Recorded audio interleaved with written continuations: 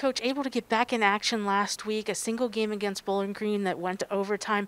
Just recap last week's game for us. Yes, it was a hard-fought game. I thought we could have done some things better on both sides of the ball.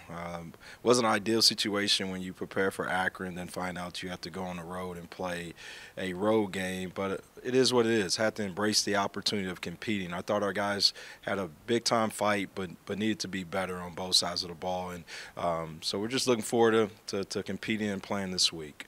One of the guys who's been really consistent, especially on offense, is Precious Aya. Leads the MAC in field goal percentage and was 5 for 5 from the field on Saturday. Talk a little bit about him.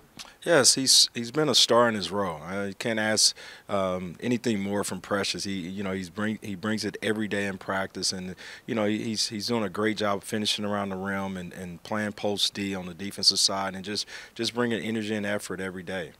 Talking about another guy, Day Grant leads us in scoring and also has been really strong with assists, especially lately.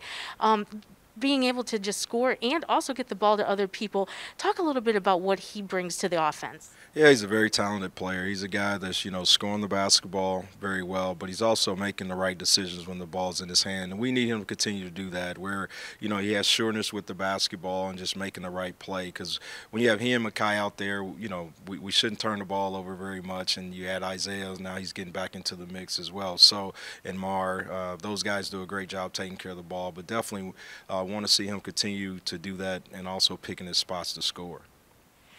Opportunity to play twice this week, at home on Tuesday against Toledo at 7 o'clock, and then on the road at Western Michigan on Saturday. Just preview the week ahead for us. Yeah, two challenging games. Toledo is a very, they're a good team. They're well coached. It's going to be a great opportunity for us to play here at home and start the conference with our first home game, and we're going to be up for it. We're definitely going to look forward to the challenge, and then we'll get to Western Michigan later in the week. But we're definitely looking forward to these two opportunities this week.